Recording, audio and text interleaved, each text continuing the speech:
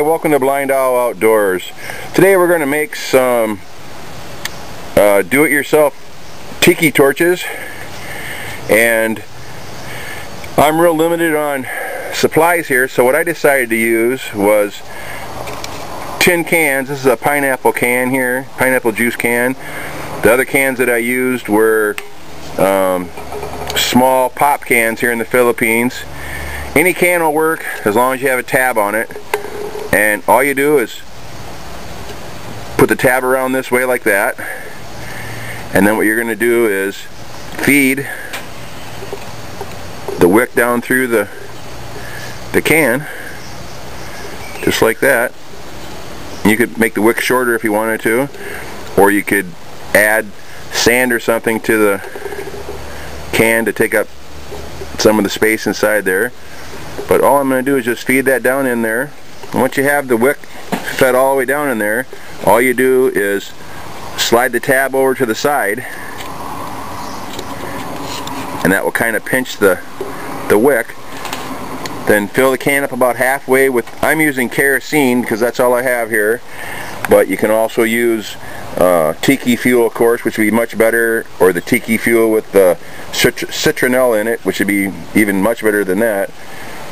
And then what I did was I just dug a small hole in the ground and buried them up to about here, and then found a coconut shell, and I keep a coconut shell over the top of them, and that's to keep the rain out, and the coconut shells are actually used as a snuffer also to put the flame out.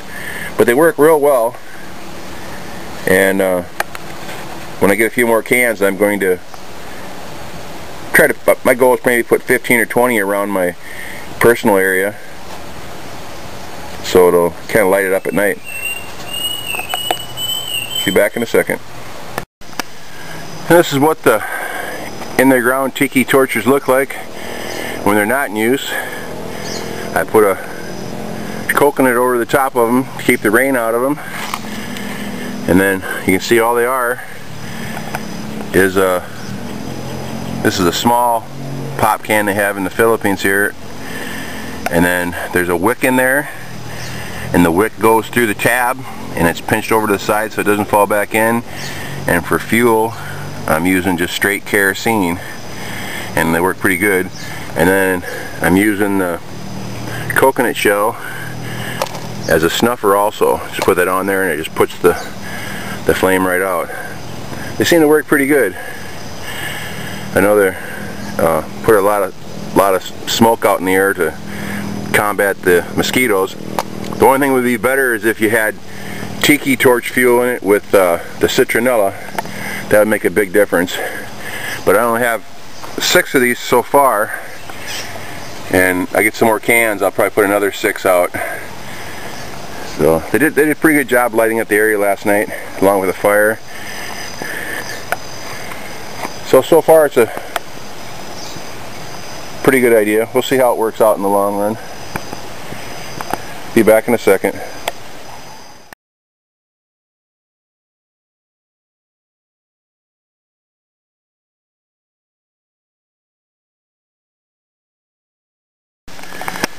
Now this is the ground level tiki torches, how they turned out. Need a few more of them. Only had enough to make 6, but they brighten up the air pretty nice.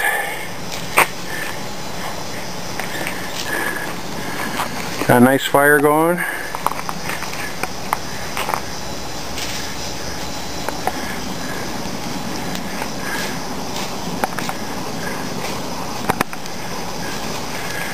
Alright, I want to thank everybody for taking the time to watch our videos. Please subscribe, click like, and by all means share our videos. You can contact me anytime at blindowloutdoors@gmail.com. Thanks a lot and have a nice night.